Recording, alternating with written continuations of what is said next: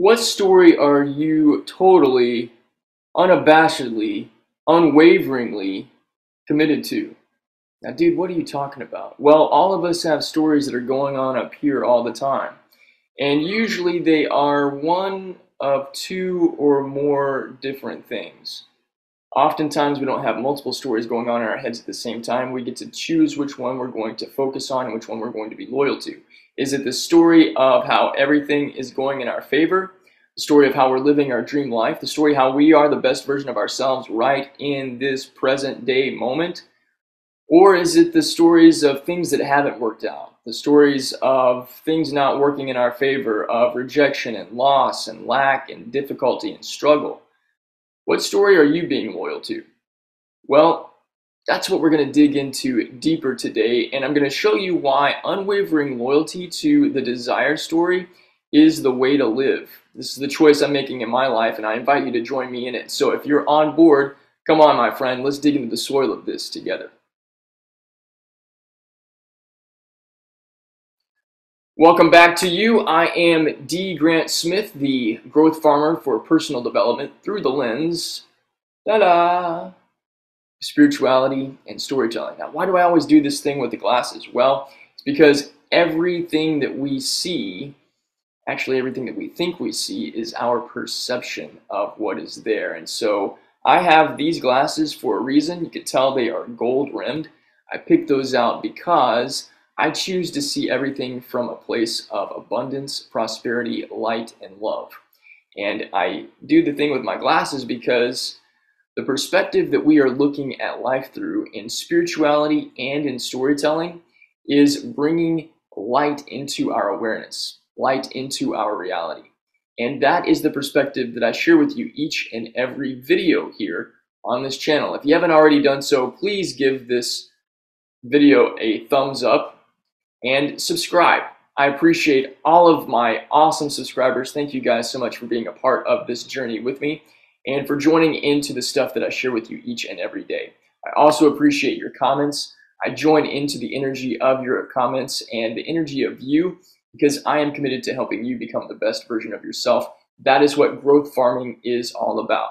So at the very beginning of this video, I asked you what story you are fully, unwaveringly, and loyally committed to. And this is something that has become a big revelation and realization in my life, because I have to admit, while I have done a whole bunch of stuff on my self-concept over the past several years, I haven't always been unwaveringly loyal to the story that I have created for myself, that I've been affirming and journaling and meditating on. Because, as probably you know and has been a part of your experience, the old story likes to come back and remind me of how things really are. Or the outside world does a good job of that too. And there's all kinds of different people that will tell you that you have to focus on the facts. You have to focus on what is actually real. And you can't live in this fantasy delusional world where whatever you conjure up inside your mind is what you give your attention to and you think is real. Well, as a spiritual person and as somebody who is connected to the divine intelligence that is infinite and abundant, you know as well as I do that logic and reason-based thinking is subject to all kinds of change and also subject to all kinds of fallacy, because everything that exists was once imagined. And we have access to the divine, limitless, infinite, abundant intelligence, which has the capacity to bless us in every way, shape, and form that we can imagine and beyond. What the universe also does is it gives back to us what we continue to give to it through our thoughts and our feelings. So, if we are not being unwaveringly loyal to the desired reality and the desired story that we want to experience, then we're going to continue to get a mixture of all kinds of different things floating into our lives. And actually, something that I've experienced a lot of, and that I'm coming into a greater awareness of and making a gigantic shift and change, is if I really want to consistently, daily, live out my dreams, I've got to practice a very strong mental diet and become the observer of what my thoughts are. And so when the old story comes back of, Oh, you tried that before and it didn't work, so it's not going to work this time. Or remember, these people are always like this, or that person never does anything that is any good, or these people aren't going to support you, or whatever the story may be. Become aware of that, but not attached to it. Because if you attach to that thought, you're giving it energy and you're making it real. And so the universe might be receiving multiple different things. Oh, you're saying that you are abundant and that you're successful and that you're loved, but then you're also telling me that you're rejected and people don't want to have anything to do with what it is that you're doing, and stuff is always hard and it's struggle. Well, I don't know which one of these things you want me to actually give you, so I'm going to just wait until you make up your mind.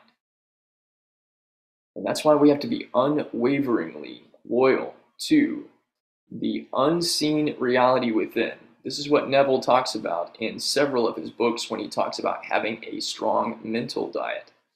Our mental diet is not only what we are feeding ourselves, but also what we're focusing on. Because where focus goes, energy flows. And faith is about having unwavering loyalty to the unseen reality or unseen story that we have made inside our imagination. And I'm learning that the reason why affirmations work so well, and meditation works so well, and journaling works so well, and scripting works so well, and state akin to sleep imagining works so well, all of these different things are reminders for us to stay in that state where not only are we thinking about our desires, but we're looking at them from a different perspective. Instead of it being something that we want to happen in the future, we're bringing the future into the present, and we're feeling the feeling of what it feels like to be that person right now. And we're choosing in those moments to be unwavering in our loyalty to ourselves, because we're the ones that have written our self-concept. And all of this work that we're doing in growing into the best version of us is about growing our self-concept to reflect back to us what it is that we are creating on the inside of us. And yes, it is thinking. It's also a whole lot of feeling, and remembering that the feeling is the secret. I had this beautiful experience yesterday that I want to share with you guys right now because it has helped me to really come into a greater awareness and greater realization and revelation of what it is that I'm talking about here when it comes to aligning with the desire, aligning with the story. I spent some time in meditation yesterday just with my hand over my heart and my focus entirely on my heart, and saying a simple affirmation over and over and over again, and feeling it. I am blessed beyond my wildest dreams. I encourage you to do that today. Do it right now. Put your hand over your heart, breathe in, and put your focus on your heart, and feel your heart. And say to yourself, I am blessed beyond my wildest dreams. I am blessed beyond my wildest dreams. I am blessed beyond my wildest dreams. I just laid in that place of meditation for a long time. And the more that I said that to myself, the more I could feel my heart radiating. There was this warmth that took over me, and I could feel it all throughout my body. And I felt like I was surrounded by this glowing light of abundance and love. And I just kept repeating that simple phrase. I'm actually feeling a warmth in my heart right now. This is incredibly powerful. Are you feeling it too? Be loyal to this story. Make this your story. You are blessed beyond your wildest dreams. It is a simple affirmation. You probably have been affirming a lot for a long time. You probably have been journaling a lot. You probably have been scripting a lot or meditating a lot. And if you haven't been doing a lot, it doesn't matter. But you have been doing these things. You've been telling yourself these stories that you want to be true. And as you're experiencing the growth and the transformation and these things starting to come into your life, don't stop the process, because the process is ongoing. Keep going with the work and feel it. Feel it to be real now. Remind yourself that this is who you are right now. It's not a future thing that you're going to get to at some point. Like I said in one of my previous videos, the promised land is your identity. It's who you are right now. It's not a distant place that you're going to get to when you finally pass all the tests. That's not what it's about. The tests are for your ongoing growth and your ongoing transformation. But pass or not passing, I don't really believe that God does failure.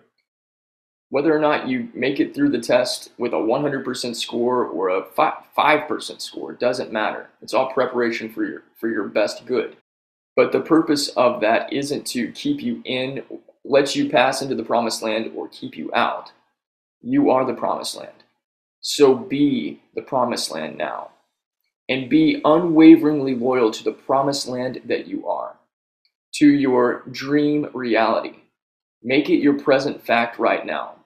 And if it doesn't feel like it's real right now, that's totally cool. That's the way that it is for a lot of, if not most of us, especially and including all of the big law of attraction, law of assumption experts and gurus here on YouTube. They're going through their stuff too. They're facing challenges and tribulations and things that are coming up that are helping them grow into the best version of themselves and be unwaveringly loyal to their story. We have to persist when the opposite of what it is that we want shows up, because the persistence makes it harden into fact. That's another one of Neville's key teachings. You're making an assumption that what it is that you desire is not a distant fantasy, it's a present reality. An assumption, though false, meaning though not present in your reality right now, if you persist in it and you are unwaveringly loyal to it, it will harden into fact. You will experience it in your everyday three-dimensional reality. That's the way 4D quantum reality works.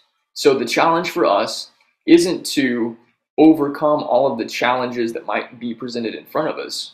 The real challenge is, what story are we going to be unwaveringly loyal to? I'm choosing to be unwaveringly loyal to my best story and to remind myself that every day, and not obsess with trying to make it happen, because that's not my job. That's God's job. The how and the when, that's in the divine's hands. I just get to decide what it is that I want to experience. And so do you. If you're on board with this and on board with being unwaveringly loyal to your desires, to your story, drop down in the comments below and let me know. You want some help with this? I've just released a brand new book that will help you reshape your self-concept. It is by that title, Reshape Your Self-Concept. Transform into your best life, I think is the subtitle. I'll put a link for it in the description below. I promise you, the things that I share with you in that book, very, very simple tools, don't take a lot of time. You can listen to the whole audiobook or read the whole book in one single setting. It will revolutionize your life and it will help you transform into the best version of you. I appreciate you. I love you. I'll see you again soon.